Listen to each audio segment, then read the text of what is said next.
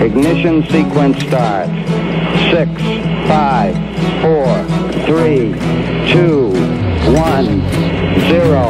Liftoff. We have a liftoff.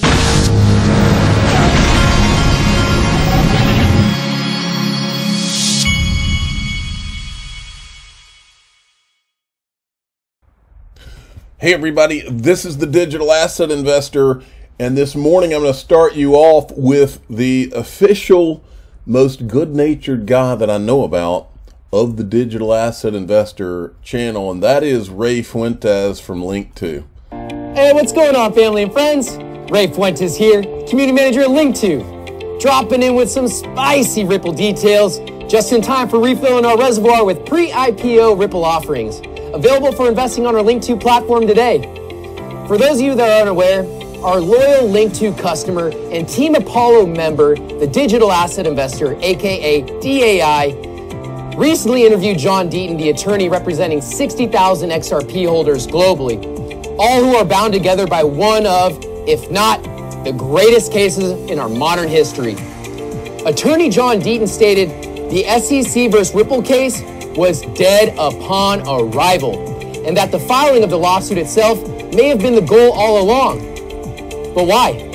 Why would the SEC want to slow down Ripple, the fintech giant whose mission is to solve one of the greatest problems facing our current financial system today?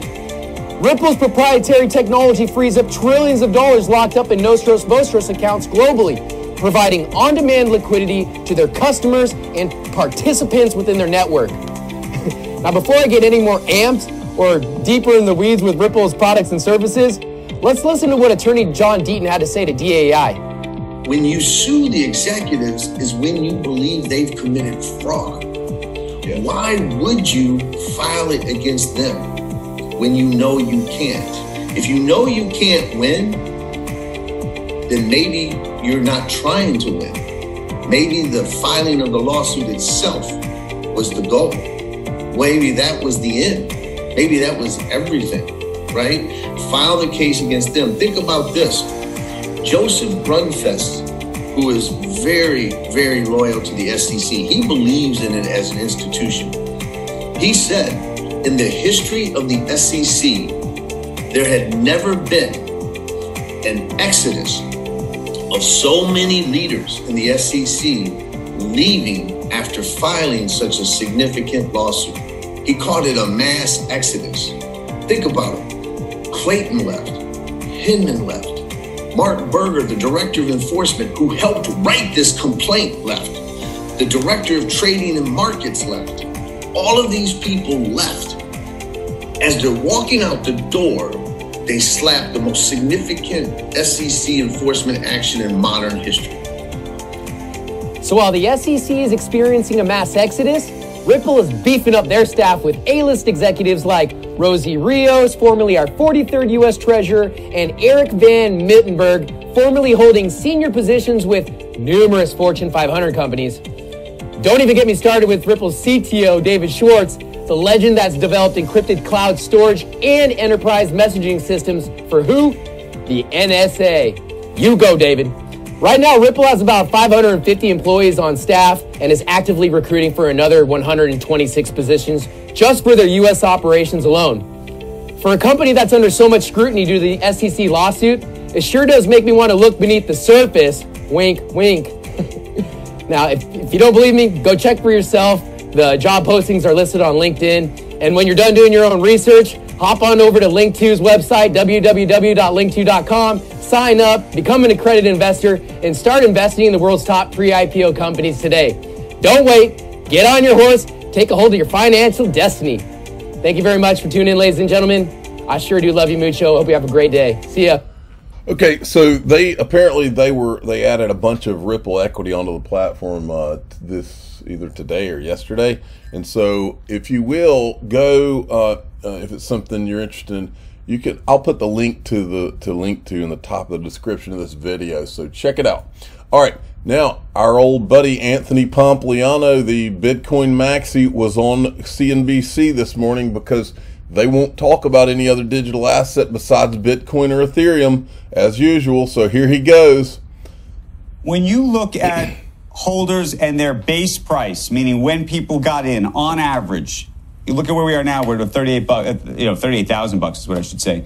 What's the basis for the average investor in Bitcoin right now?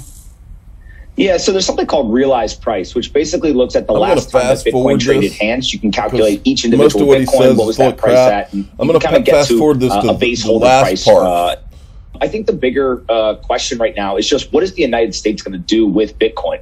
You start to see more and more politicians talking about it. And I think that one of the pieces that we have to start talking about is the United States needs to embrace Bitcoin. It's now a national security issue, right? On the off chance, 0.01. Oh, no. I think XRP is a national security issue. Well, Bitcoin may be a national security issue in a bad way.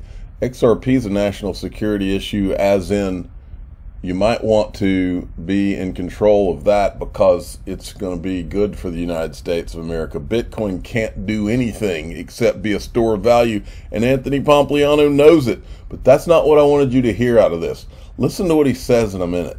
Chance that the US dollar ends up not being a global reserve currency used by every single country in the world. The next best option is for the United States to be the biggest player, the largest holder of a decentralized digital currency that no one controls. And right now, the United States doesn't have kind of a single strategy here. We now have about 30% of hash rate in the US. But I think we need to get very serious about what is our Bitcoin strategy as a nation state. How are we going to be a leader here? Because ultimately, Bitcoin is an American technology from an ethos standpoint. Now, I don't know what that means. He just said Bitcoin is an American technology from an ethos standpoint. What does that even mean? Is he saying it's an American technology because he cannot know that? Remember, everything that Bitcoin represents to these people, these Bitcoin maxi types, everything that it represents depends on not knowing who it is, not knowing who Satoshi Nakamoto is. The second that you know who Satoshi Nakamoto is, Bitcoin loses everything that it's supposed to be about, because now it becomes centralized. Now you know who it is. And that's the one thing that cannot happen. So if he says it's an American technology, my question is, how does he know? Okay? Because he can't know. If he does know, then this becomes the biggest financial scandal in the history of finance. If he doesn't know, he doesn't know if it's American. He doesn't know if it's Chinese. He doesn't know if it's Russian. He doesn't know if it's sponsored by some terrorist organization. He doesn't know that. That's the reason on this channel, you don't hear it in anywhere else on crypto, but on this channel and maybe a few XRP related channels, you'll hear the truth. And that is, either they know or they don't know. If they don't know, it makes no sense, because are you telling me the United States or any other country is going to build their financial system around something where they don't know who or what country or what group of bad guys created it? No way, no how, not going to happen. But that leads you to that they do know. If they do know, then this is the biggest lie, even bigger than the Ethereum free pass lie. If they do know, and they're investing based on the fact that they do know, then Bitcoin would be the biggest financial lie in the history and scandal in the history of all of finance. It's one of those two. It's not anywhere in the middle. They either know or they don't know. But Bitcoin will never make any sense at all if they don't know. I don't believe that they don't know, though. Now, let's go into a little bit of what we do know, some things that have happened, okay? The first is from ProCoinNews.com, who is the official sponsor of the Digital Asset Investor Hunting and Fishing Club. And they put on the front of their website today, Russia may use cryptocurrency to avoid sanctions. Well, there's a lot of things that I remember because I've been here for a while. I remember from the last few years, and I'm going to show them to you. First is this. Well, this isn't from yesterday. Russia and its billionaires may have a potential new tool to evade U.S. and European sanctions, cryptocurrencies, okay? Well, a lot of you weren't around, and I made the comment, I'm buying XRP and XLM and gold. But a lot of you people were not around. This is a guy named Dan Pena. Hold on, I'm going to have to answer this phone real quick. Hello? Hey, I'm in the middle of doing a video. Can I call you right back? All right. Okay, so that was my wife. Do you see, folks, the kind of trouble I put myself in a position to get into? I will actually tell my wife I'll call her back so that you, the audience, can hear what's going on. So let's start this over.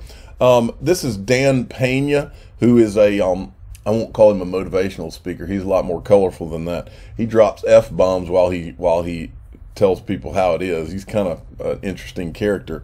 Anyway, listen to what he said. This is back, I think, in around 2018, 19. You know who's behind Bitcoin?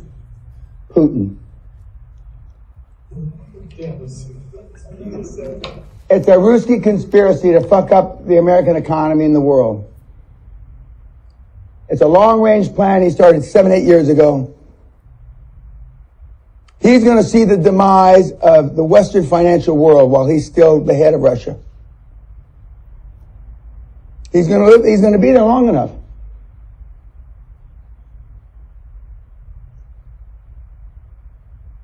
And he's already hacked into the brains of all the morons. You know who's behind Bitcoin? Okay. So then there's this. Do you remember Max Kaiser? This is Max Kaiser right here. Explain something. He's probably the preeminent Bitcoin maxi. Right now. Okay, here's a $10 bill. This is garbage. This is garbage. Your people in South Africa, you have your rand, right? That's going to zero. That's going to zero. This is going to zero too. Euros are going to zero. The yen's going to zero. The Chinese currency is going to zero. It's all going to zero against Bitcoin. If you don't Now, believe it or not, I agree with what he's saying here in terms of, I think it's shameful what the United States and all these countries have done to destroy our currencies and all. I agree with him. I agree with him on a lot of things he says. But there is one thing that's always bothered me, and it's this. He works for Russia Today, and you might say, oh, well, that just because it's called Russia Today doesn't mean it's run by Russia. Now, this is the guy who talks about against the backdrop of that Dan Pena video I just played you. This is straight from the Wikipedia page. RT is a brand of TV Novosti, an autonomous non-profit organization founded by Russian state-owned news agency RIA Novosti. The Russian government, headed by Prime Minister Vladimir Putin, included Ano Tivo Novosti on its list of core organizations of strategic importance to Russia. You don't have to take my word for it. What I just read to you, I had shortened, but it's right here on the RT Wikipedia page if you want to go read it for yourself. So that's kind of bothersome when you think about it from that standpoint. Then you factor this kind of thing in too. This, we've seen on the news the last 24 hours a lot about, oh, well, the United States is, we always have the option that we'll just disconnect Russia from SWIFT. Well, folks, this is from back in September of 2019. These people have been working on their end around on the SWIFT system for a long time. This is from Jim Rickards. Russia and Iran launched a secure payment system that bypasses SWIFT and U.S. sanctions. I warned about this in my books, Road to Ruin, and in 2016 and Aftermath 2019. Easy to include China, Turkey, and others when the time comes. U.S. Treasury asleep at the switch. So the question is, has the time come, folks? All right, and this is the article that he's tweeting from back in 2019. Then there was this.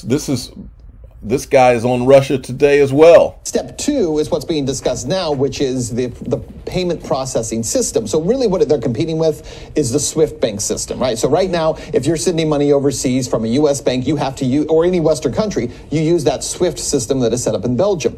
And that prevents money laundering in theory and all that kind of thing. But what the BRICS nations are doing is saying, well, we don't need to use the SWIFT system because we don't want to be subjected again to U.S. sanctions, because if the U.S. is sanctioning you, you can't move money using that SWIFT system. So what's really interesting is, number one, they're creating a payment system that would go around SWIFT. But how do you do that when you have 5 major countries that all have their own currencies? And one of the ways they're doing that is by using possibly cryptocurrency to do that. That would translate their currencies into a single cryptocurrency that is then used through the system and then formulated, I guess, when it gets into their country, back into their own personal currency. So essentially, you're taking currency from one, sending it through as a cryptocurrency, and then back on the other end into transforming it into another currency. And that allows them, again, to get around this SWIFT system in a way that no one had really thought about in the past, because crypto already has all of those things in place. Now, Russia in particular, they've been moving away from the U.S. dollar. In fact, in the last 5 years, Russia actually cut out almost half of its trade payments in U.S. currency, from 92% to about 50%. So what does this say about its relationship, if any, with the West? Well, I think it says that, again, that Russia specifically really started pushing this after 2014, right? Because in 2014, the U.S. started hitting Moscow with sanctions, and they wanted to punish. And remember how this works. Sanctions are issued against individual countries. They're also issued against leaders in those countries or wealthy people in those countries. And so when leaders in those countries and wealthy people in those countries start getting hit with sanctions, you have a choice. You can either go along with this and comply, or you can say, let's create a system that no longer gives you leverage over us. Well, one thing that the U.S. is doing a very poor job of right now is recognizing that it's not just Russia or just China, but there are 5 major nations and dozens of smaller nations that are very excited about the idea of no longer being under U.S. dominance when it comes to currency, and we're not doing anything about it. At this point, the U.S. is resisting on almost every level any push to change the way the system is currently. I just don't buy it. I'm going to skip across this. I was just going to mention the John Deaton video where I interviewed him has now got, let's see here, 164,000 views, because, and I said, the SEC, the Chris Larson, Brad Garlinghouse, Ripple cases are dead on arrival. 134,000 views and counting, because the people now know the SEC filed this case as a weapon, knowing they couldn't win. When did this agency stop working for the people? And then this is interesting, Biden's executive order on crypto. Remember, it's not just Biden's executive order, it's Biden's national security executive order. Remember those words. It's been delayed. Then there was this, SEC is now remember Elon Musk said that he's got evidence and he's going to finish the fight with the SEC. Just a day later, SEC probes trading by Elon Musk and his brother. So you can see how this operation works. And John Deaton asked, Gary, why not investigate JP Morgan and Goldman Sachs over manipulation of the metals market? Why not protect investors from fraud and manipulation? Did Elizabeth Warren ask you to look into Elon Musk? Now that he's paid more in taxes than anyone in history, does she need new material? Great point. And then we've got the cyber stuff still going. Breaking news, Canada's cyber spy agency is warning power companies, banks, and other critical elements of Canada's infrastructure to increase cyber defenses. Alerts all over the world now. Then there's this from Gold Telegraph. Physical gold bullion is independent of any external system once it's in your vaults. Many nations have brought their gold home the last 10 years. It is starting to make sense why. I told you yesterday that I had opened myself a Glint Pay account, which I'll put this in the description of this video too. But I opened this, and actually this morning my money had arrived, so I bought into gold. I now have I have a Glint card. I have my gold sitting there, and I'm able to literally set the settings so that when I go to a restaurant tonight, it will spend gold instead of spending dollars. How about them apples? And this, by the way, this is the CEO of Glint. Check this out. Well, if I can hit the, let me see where I am on this at the 55-second mark. I wanted you to hear what he said here. This is because this is standard, so to speak. Wrong, too far. Hold on. The 80-year-olds, because I think people saw at the last financial crisis that actually banks aren't necessarily a safe deposit of money, and also money depreciates over time. So, for instance, a cheeseburger when I was born cost 51 cents. Now it costs $3.55. If you bought it with gold, It would have cost 1 gram of gold would have bought you 2 burgers in 1971, and now it'll buy you 12. Wow. So gold, of course, holds its value. So it's a far superior form of money we're bringing to the world, really. Kind of money's new standard, so to speak. So to kind of break it down for those that maybe aren't familiar with how this card works, so is it gold back from someone puts in money and then it gets converted into gold, or they can just use the deposits in their debit card account to trade gold if they wanted to? Yeah, so you download the app, you install it, you register, and then you deposit funds into your account with a debit card or an ACH bank transfer. And once you've done that, you can buy some gold. You can buy as little as 1 cent's worth or millions of dollars worth. So we're democratizing gold as well. That is what they're doing, democratizing gold. And today, they got a big investment from one of the big, huge gold miners. It's called Sibanye-Stillwater, is the company. And I'm reading from, they actually have a press release. It says, Jason Cousins, who's the CEO of Glint, he says, I'm delighted to be able to announce this significant investment from Sibanye, I don't even know if I'm saying that right, Sibanye-Stillwater, that will enable Glint to considerably accelerate our planned growth and strategic development. What we're building here at Glint is special. We are experiencing rapid but sustained growth to deliver our vision of a global gold-based alternative to banking, payments, and money. And we have both the capability and opportunity to build a significantly scalable financial ecosystem connected to but outside of the existing banking and cryptocurrency systems, folks. That is huge. And then the CEO of Sibanye-Stillwater, he says, this partnership with Glint provides digital and highly regulated platform backed by physical gold under the supervision of a world-class regulator in Switzerland. This is a game changer, folks. If you look, for me, cryptocurrency and gold are a natural. It's like what's a good example? It's like ice cream and chocolate syrup. They go together perfectly. And what's happening in our world is that there is a meshing of the cryptocurrency and the gold world, because make no mistake, folks, pay attention to what I'm saying. Gold, I will keep saying it, gold is God's money, and God's money is never going anywhere. There's a reason that all of these central banks over the last 10, 15 years have been accumulating gold, while some mysterious person puts out Bitcoin, person or entity or government puts out Bitcoin and screams from the rooftops with a marketing program, go to Bitcoin, go to Bitcoin, it's the new gold. There's a reason for that. I buy gold, XRP, and XLM, and that's the fact, Jack. I'm the digital asset investor. I'm not an investment advisor. This is for entertainment purposes only. Please subscribe, hit the like button, and tell your friends and family. Here's what I want you to tell your friends and family right here. If Anthony Pompliano somehow knows that Bitcoin is an American technology, the question is, how does he know? And if he does know, is that not the largest financial scandal in history? If he or anybody around him knows, it's bigger than the Ethereum free pass. And I think that these people do know, because I don't think they'd be trying to market this and build a financial system around it unless they did know. The problem is, if that means they did know, they've got themselves a big, huge problem on their hands.